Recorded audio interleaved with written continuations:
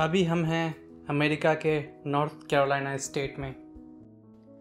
ये रोड है blue ridge Parkway और हम जा रहे हैं ब्लू रिज माउंटेन्स में। अमेरिका में लगभग 424 नेशनल पार्क हैं। इन 424 नेशनल पार्क में ब्लू रिज माउंटेन से गुजरने वाला ये ब्लू रिज पार्कवे सबसे लंबा रोड है, जिसकी पूरी लंबाई है 755 किलोमीटर या 469 माइल्स।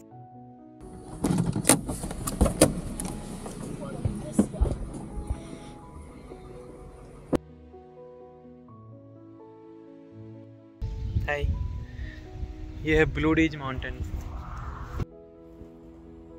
ये पहाड़ आपको पूरा यूनिक ब्लू रंग में दिख रहा होगा।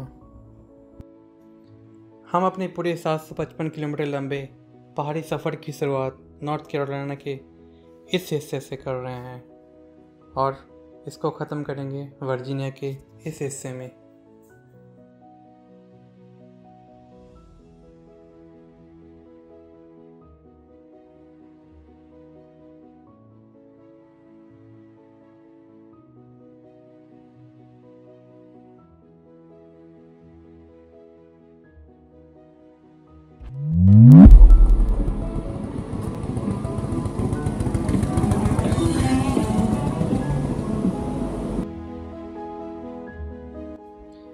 हम उन 1.5 से 2 करोड़ लोगों में हैं जो हर साल ब्लू रिज माउंटेन देखने यहाँ पे आते हैं।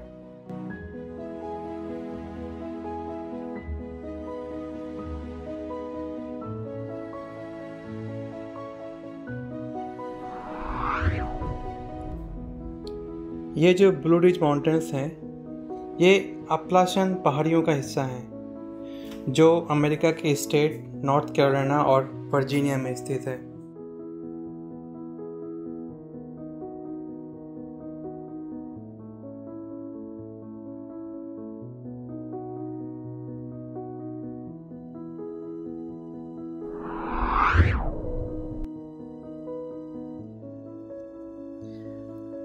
ब्लू रिज पार्कवे ड्राइव को अमेरिका का फेवरेट ड्राइव भी कहा जाता है, जो कि आप इन पहाड़ियों को देख के खुद कह सकते हैं।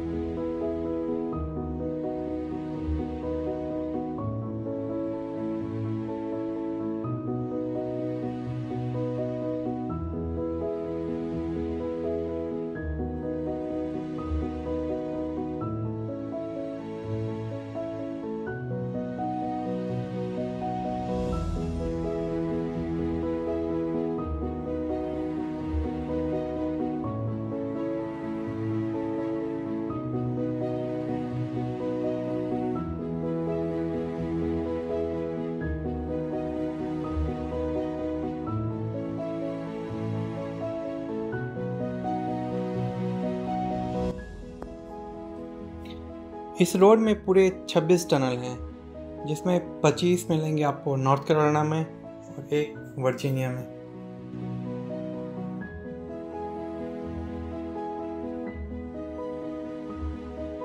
इस रोड के किनारों में आपको ऐसे लगभग 200 व्यू पॉइंट या ओवरलुक मिल जाएंगे, जहां रुककर या तो आप फ़ोटो ले सकते हैं या नेचर को एंजॉय कर सकते हैं।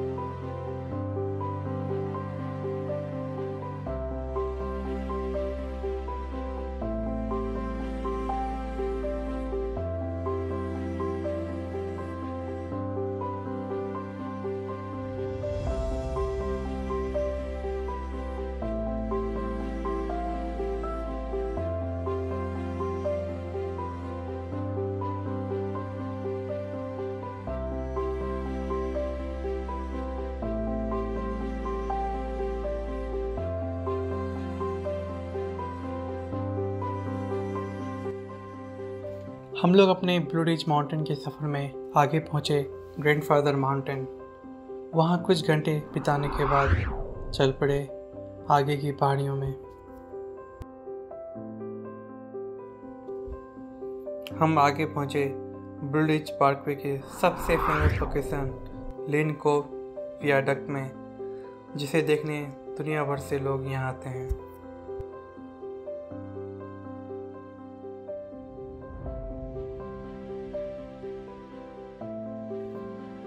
इस पुल को दुनिया के सबसे कठिन पुलों में शुमार किया जाता है और ये इंजीनियरिंग का एक नायाब नमूना भी है।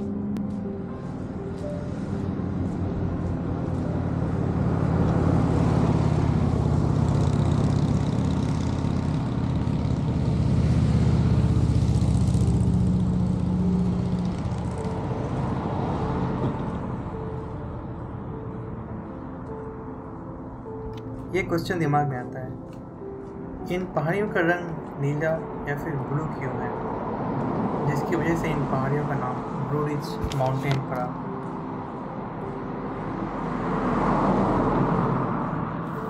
साइंटिस्ट ने पाया कि ये जो पहाड़ हैं ये हाइड्रोकार्बन रिलीज़ करते हैं। जब सनलाइट इन हाइड्रोकार्बन से गुजरती है तो नीली रोशनी बिखरती है, जिसकी वजह से ये पहाड़ नीले दिखते हैं।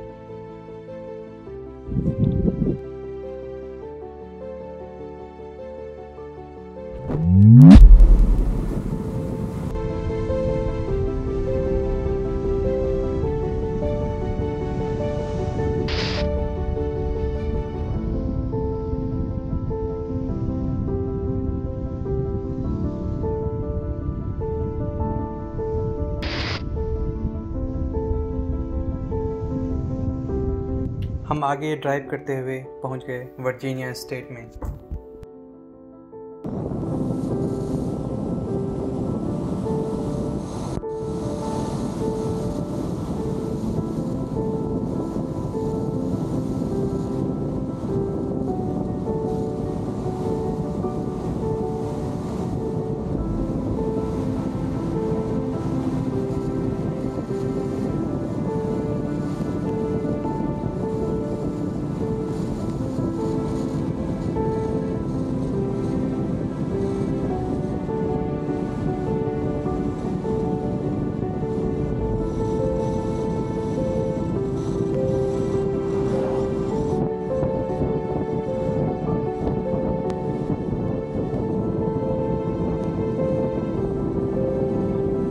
वर्जीनिया में हमारा पहला विजिट था ब्लू रिज म्यूज़िक सेंटर में, जहां परफॉर्म होते हैं लाइव म्यूज़िक।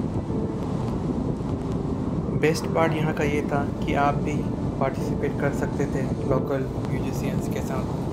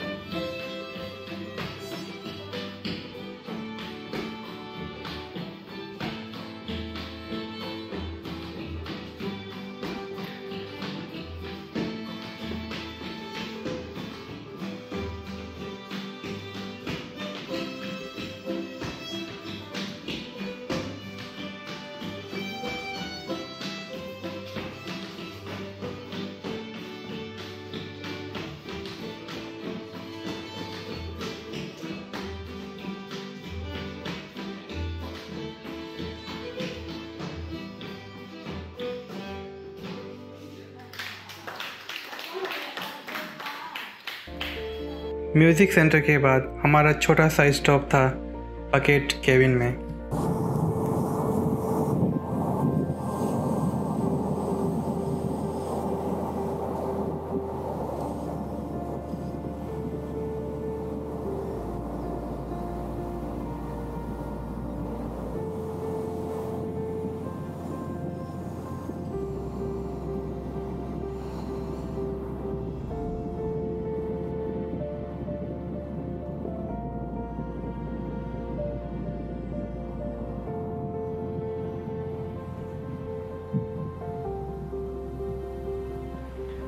पकेट केबिन से हम चल पड़े अपने दिन के आखिरी स्टॉप मैब्री वाटर मिल में।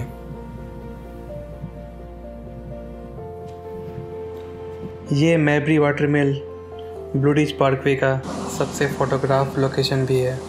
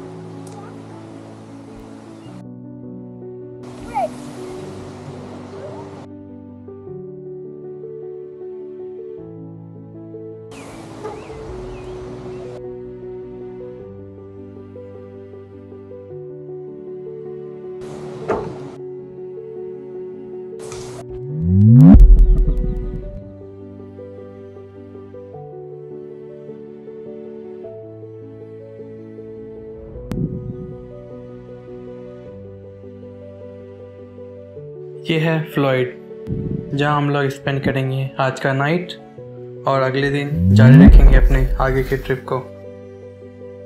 हमने अपनी दिन की शुरुआत की रोनक स्टार से, जो कि है दुनिया का सबसे बड़ा इंसान द्वारा बनाया हुआ स्टार स्ट्रक्चर।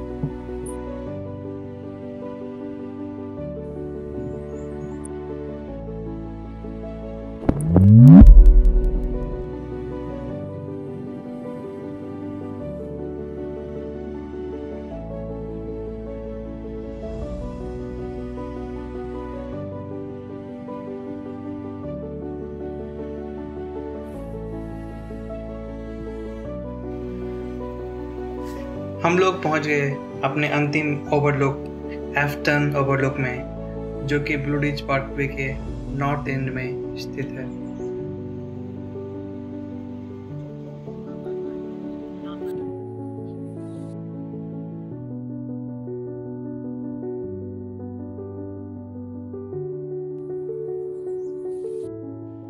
तो कुछ इस तरह से हमने पूरा किया अपने नॉर्थ कैरोलिना से वर्जीनिया तक ब्लू रिज पार्कवे का पूरा सफ़र।